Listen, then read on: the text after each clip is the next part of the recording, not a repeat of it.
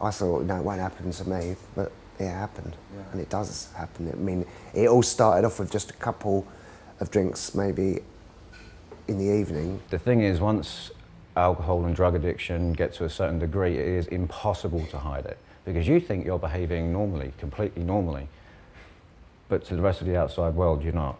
You know, it's like you walk into a pub thinking that you're James Bond, everybody sees Johnny English. 22 months ago, I just didn't want to carry on. I live at Acorn House in Shoreditch High Street. It's a rehabilitation unit for homeless people that have had drink and alcohol problems. You know, when there is help for people out there, there are people that will go to the ends of the earth for you, especially if they're in recovery, because we know what it's like. Smoking a cannabis joint was the beginning. It was a laugh. Having my first mouth of alcohol was a laugh. I didn't see myself as being an alcoholic. You know, I wanted to be a nurse when I grew up, or a chef.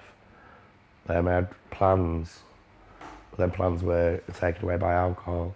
And then it ended up with drinking when I got up in the morning at work, before I went to work, to drinking on the bus on the way to work, to drinking on my walk out when I was delivering the post, to then drinking whilst I was seeing my son and my partner, to then going back to my place, having more on the bus and more indoors at home, and then waking up shaking uncontrollably and having to have more drink to stop the shakes before I went to work.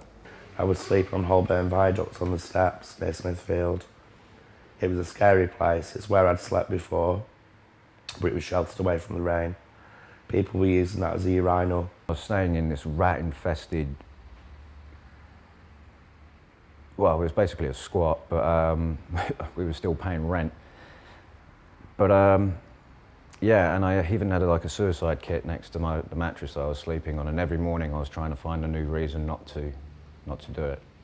And you know, woke up one morning, the place was just strewn with whiskey bottles, beer cans, you know, heroin joint butts, and I couldn't think of a reason. Been currently on and off the streets for 23 years, since I was 13 years old. I'm a recovering alcoholic and drug addict. My main choice of drugs were alcohol, butane gas, solvents, and it was recreational drugs in the beginning, in the 90s, right through to heroin and crack. I wasn't cut out to be on the streets. My year on the streets was hell. I hated it. I was too scared to go to sleep at nights, in doorways, in graveyards, places like that. I ended up sleeping behind St Bartholomew's Hospital and along Holborn Viaduct. I spent 3.5 months out on the streets and 2 months in a hostel in Finsbury Park. Within 2 weeks of being in Finsbury Park, I was mainlining heroin and crack cocaine again. I've been an alcoholic most of my adult life, but it really became a problem in my late 20s, around the age of 27, 28. And yeah, it took everything from me. You know, lost a fiance, lost a career, lost a house, lost all my possessions. You know, I literally had nothing. I was wearing everything that I owned. I was living under a bridge or in bin chutes. This will be my 12th attempt at rehab, because the battle has been continuous. In and out of hostels, rolling shelters. I was referred to Acorn House by an agency called Bench Outreach. In 2013, I was picked up by the outreach team who encouraged me to come and have a look at Acorn House. My first week here was particularly brutal. And there was one night in particular which then spilt into the next day, where I was climbing the walls. And if I didn't have the security of this place, and again, the staff and the residents and the programme, and I'm sure people have mentioned a big book by now, I would have quite happily thrown myself under a train. They offered me a bed which was available, and I moved in straight away. It was the best move I've made in years. My sponsor's local here. He's a wood restorer and a chippy by trade.